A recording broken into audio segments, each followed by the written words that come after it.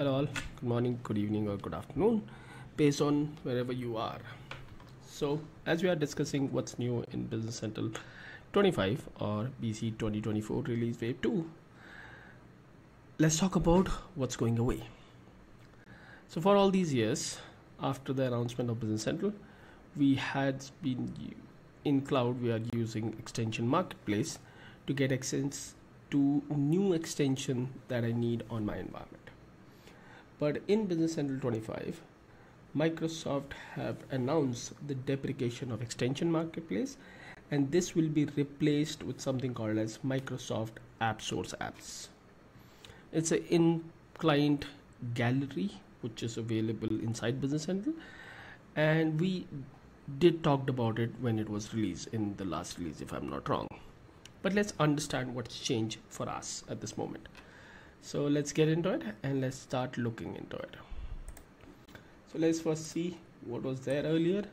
So this is my Business Central 24 environment, and in Business Central Cloud, if I have to get a new extension which is available on the AppSource, I'd go into extension management or extension marketplace, and from here I can access the extension marketplace, which is the same thing that we are seeing there. On this page, it shows you a list of all the extensions that are available on AppSource, and you can pick and choose them.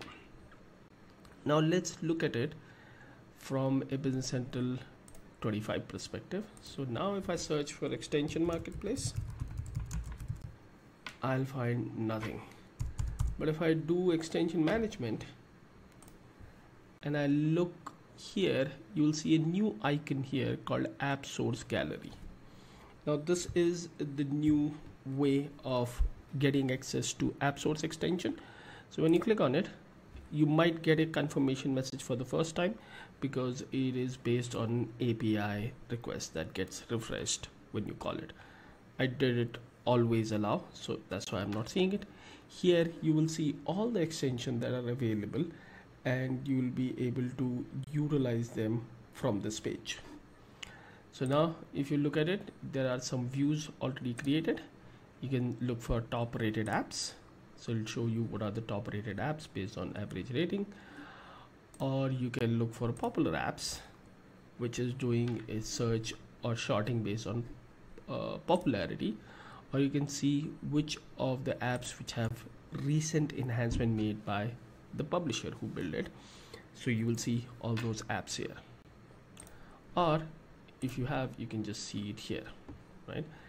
You can surely apply filter. So if you have a preferred partner, you can surely filter on their name and then use them. Okay, you can also see everything here, so you don't have to go out on AppSource and then identify which of these I need. So if I come here and see some of these, and if you see, I'm keep on scrolling and there are a lot of apps from different partners, so it's easier that way to find out which app you need. So now let's look at this one. Let me filter out the Dehe Consulting, and if you see, I've just applied the filter here by doing the filter on the publisher name, and you can see all their names, all the apps, right? So these are all the apps. You can then sort it out based on rating on this filtered list and see which of them there is the most popular app, or you can do a popularity syntax sorting. At this point, you can also see, is this extension installed on your environment or not?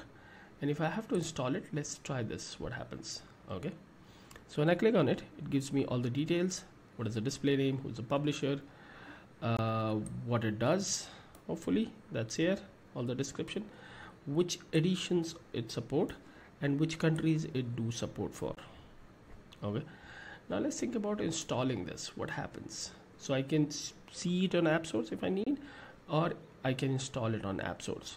So if I from AppSource, so if I have to view how the listing is, I can see it here that there's a free trial for it, and this is all the details with images and video from the partner. Or I can just do an install from AppSource, and it'll take me here, and it is not getting installed. Wow. Okay, so let me do a free trial and let me see what happens now. Okay, So this is refreshing, and hopefully it goes back to my Business Central, and now it asks me to choose on which environment I would like to publish it, and I have 4 of them. So I can say okay, BC25 preview, and I click OK, and at the same time the installation kind of kicks on, and we are able to get into the extension installation, which automatically let me install it if I need it from here. Okay, which I'm not going to do right now, but you can pick your extension that you need, and then you can install them from this new page, which is called as Microsoft AppSource apps. Now the title of the video says the extension marketplace will be Microsoft AppSource app, but surprisingly when I'm looking for that page in my Business Central 25 symbols called extension marketplace, the page is still there, and if you look at it, this is already obsolete in version 24, and it says it will replace the Microsoft AppSource app feature, will replace the Microsoft extension marketplace or extension marketplace, but it is not will, it's already done. I can't see it, I can't search this page on my client. But now let's look at this AppSource app. I haven't checked it, but let's look at it together if that makes sense. Okay, I don't see it here. Okay, that's an interesting take on it. Okay, let me see, is it here? I doubt. Maybe it's in the base app, I'm not sure. I can see it on the client, I guess. So let's go there, back into my client, and see what page or which extension it is coming from. So if I look at it, it comes from extension called system application, and the page is, oh, the page name is different. It's called AppSource product list. So now if I go back to my VS Code, and from my system application where I was thinking it's there, here it is, AppSource product list, which displays all the extensions that I have.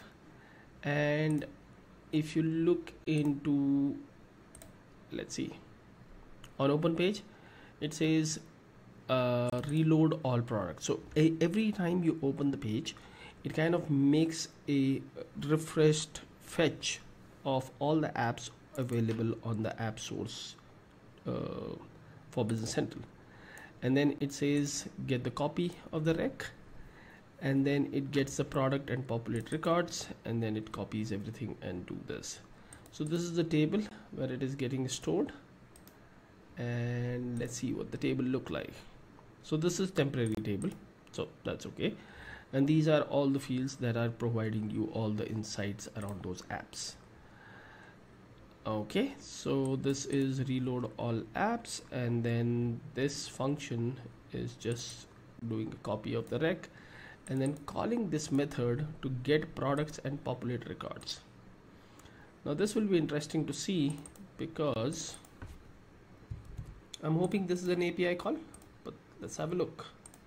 AppSource product manager, and here it is. Okay, so it's using REST client. If you don't know about it, let me know in the comments of this video and we'll talk about it someday. But it constructs a product list URI, and then it initializes the REST client, which is a new code unit in Business Central. And then if it is SAS, if it is not SAS, then there is an error.